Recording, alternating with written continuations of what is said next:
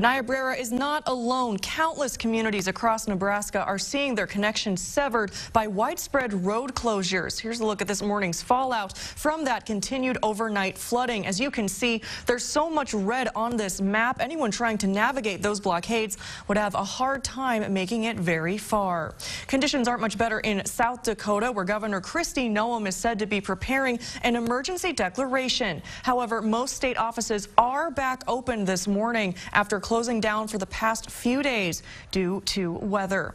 Here in Iowa, closings are pretty well scattered throughout the state. The most obvious headache for drivers this morning will be Highway 75, running between Sioux City and Lamar's. There, northbound traffic is being routed on a detour along 110th Street. Despite the ugly conditions outside, many Siouxlanders don't have much choice in staying home from work today. So for those of you preparing to brave the roads, an extremely important reminder before you hop in the car. Obey the sign that says road closed, turn around, find another way. It's not worth it. Yeah, even if you don't think you see any water. No, don't do it. That's what the signs are for.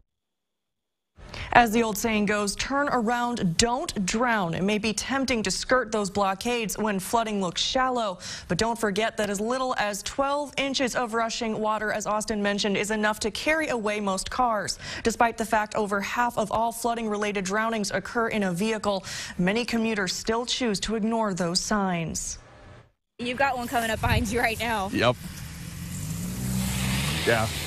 For some reason, the signs mean nothing to people, and it really should. It's a terrible idea to drive through there.